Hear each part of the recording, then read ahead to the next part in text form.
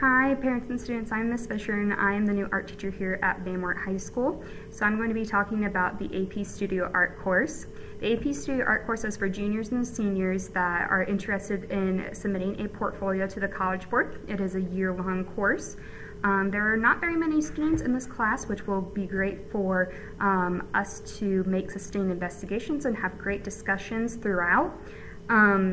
Your requirement for the course is to submit a 24-piece portfolio in which, if you are doing the 2D portion, 5 of those physical works will go to the College Board and 15 of those will be submitted digitally, and 10 of those for 3D will be submitted in person and 15 of those will be submitted digitally.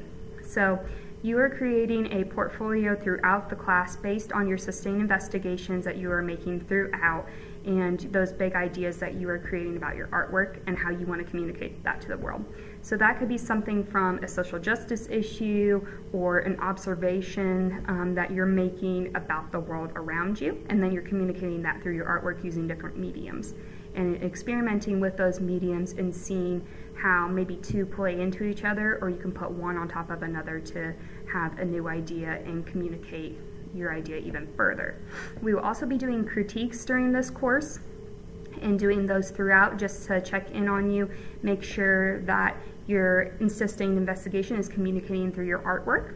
You'll also be filling out an assessment rubric with me in which you'll self-assess yourself and then I will assess you afterwards. And then you will also have sketchbooks in which you can write down your ideas, communicate your thoughts, revisit your process and think if you need to change anything. So those will be for you to keep. So make sure you bring those and a pencil to class.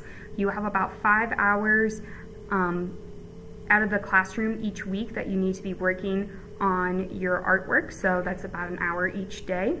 You need to have written descriptions of your work, and we will be taking progress photos of your artwork as well, just so we have that for the portfolio. At the end of the year, towards mid-spring semester, you'll be submitting your artwork to the College Board, and you will be delivering that and hopefully be getting some scholarships or submitting it to admissions to get into an art program, which is awesome. So the 24-piece portfolio is required for this course and is not optional, but that's the great part about it, because the end result is you getting into a program that you want to be in. So if you do have any questions about the AP Studio class, do not hesitate to contact me, and I hope you guys have a great day. Can't wait to meet you all.